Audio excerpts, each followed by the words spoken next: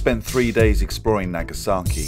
A more detailed video mapping our exploits can be found on our main page, so do check that out once you've finished here. This video is pretty much a short overview of our accommodation, with a brief room tour stapled on top. During our stay in Nagasaki, we set up shop at the Garden Terrace, a modern hotel situated on the lower slopes of Mount Anasi, a short 1.3 miles from Nagasaki Shinchi Chinatown district, with the Peace Park being a 15-minute drive away.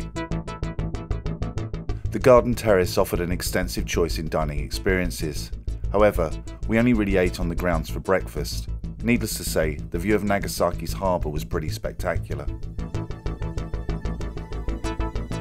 You happy?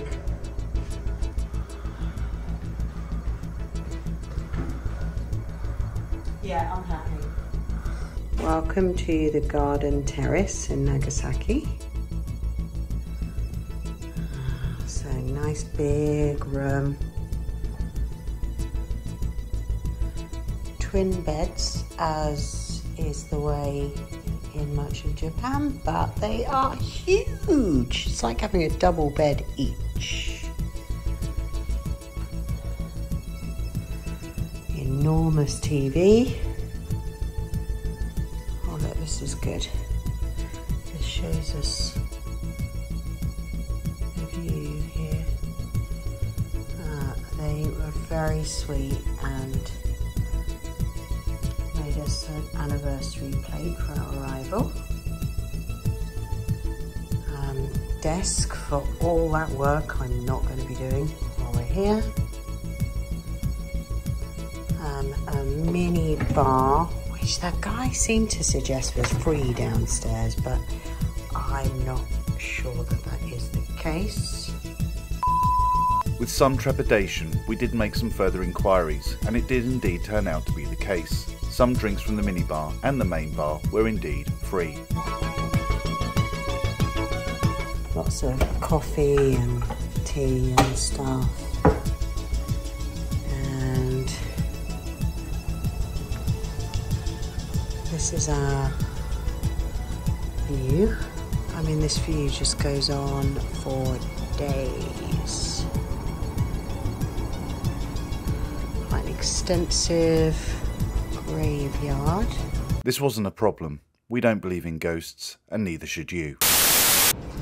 Obviously we're going to enjoy some wine here.